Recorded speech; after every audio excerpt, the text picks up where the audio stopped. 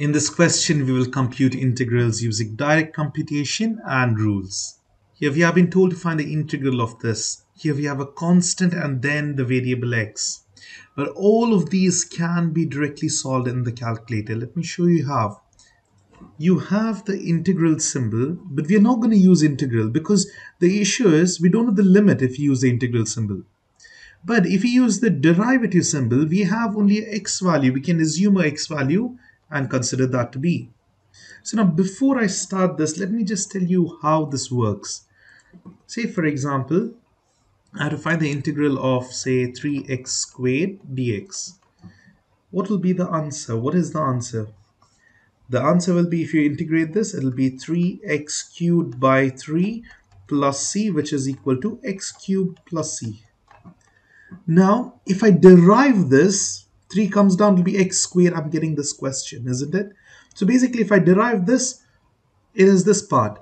Now, that means if I derive this d by dx of x cubed with respect to x, say I'll take it as 2. What must be the value? It'll be 3 times 4 is 12. Let me show you over here. It'll be x cubed at x value of 2 will be 12. Now the same thing, the given question without the integral, just the question 3x squared, calculate this at 2, and here we go, answer is 12. So that should match. Whichever matches, yes, that means it is correct. So now the same thing we are going to apply over here. This is 1 divided by square root a squared. Now the problem is we don't know what's a. I'll just assume the value a to be 3, x to be 2. I generally take x as 2, but in certain cases, we will have to change. Say, for example, the question is becoming undefined. Then we will have to change the x value. But here now, we will substitute instead of a as 3 squared minus x squared. Make it a habit to put x as x itself. And then calculate what is the x value? 2. Now I got this value 0.447. It's 0.44772. Now then, I will have to find the derivative, shift d by dx of all these 4, and then I'll get it. So here let me try with this first one, sine inverse of a, that is 3 divided by x, close the bracket, and the x value was 2. Is it? No, it's wrong. It's math error. So that means I'm not going to get the answer over here. But this one was sine inverse. Let me just try that before I change the others. It's x divided by 3 at x is equal to, oh yes, it is matching. So this is the correct answer. It's option C here. But let me try the other two as well. Let me check the tan inverse. So it's tan inverse, shift and tan. And now you can see it is not matching. And what about secant inverse? Okay, now this is an important thing because secant inverse, we might find other problems as well. I told you we don't have secant, so we use 1 by cosine. Or we don't have cosecant, so we use 1 by sine. Or we don't have cotangent, so we use 1 by tan. But when it is inversed, please remember, secant inverse means you need to do directly cos inverse and 1 by the term, 1 by x. If it's cos inverse x, this is the formula. So what happens over here is exactly, now anyways, this is the wrong answer, but you need to put cos inverse, shift and cosine, cos inverse, and this will be changed. It will be 1 divided by, again divided by x by 3. Or you can just swap it 3 by x, but it's wrong. This is not the answer. So that's how we can easily solve any integral problem just by this. Let's look in the next one as well. Here we have to just put this part. Now make sure it's in radian mode. It's already in radian mode, but otherwise you should press shift mode and 4. Then let me type in sine 6 times x. Close the bracket and calculate x at 2. It is, let me write it out over here, minus 0.5365. And then what do we have here? We have 4 options. Shift dy by dx negative 1 by 6 cosine 6x, close the bracket, and the value over here is 2.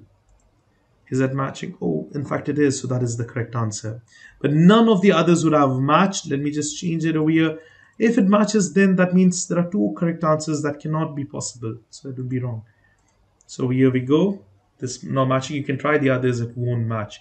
What about cosecant? Here, if you had to try cosecant, then it would have been 1 divided by sine 6x. This is how we write it. 6 times x. And here, it's not matching.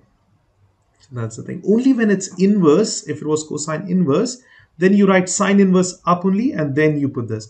But if it is directly cosecant, then it's 1 by sine.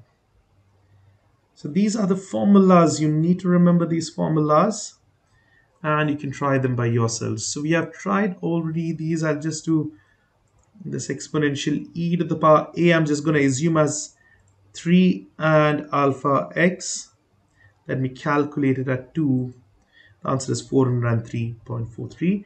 Now you need to know the answers. Over here the answer is given, shift dy by dx.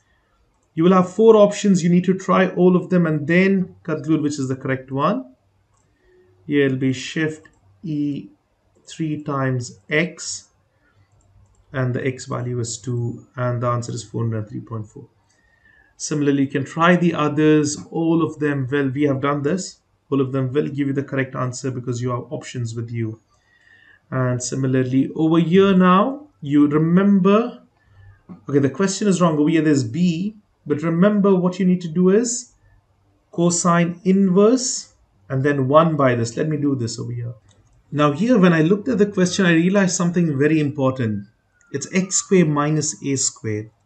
So here, if you, let's imagine we are taking x value of 2 and a value of 3. It's inside the square root. It's going to be 4, that's 2 squared is 4, minus 3 squared is 9. You will have square root of negative 5. Is this possible? It's not, because this is an imaginary number. So here you need to change the value of x. I usually take x as 2, but I'll just stick to a as 3. Now look here, this b value is there. In fact, this is missing. The question has to be b over here. Let me take the b value of 4.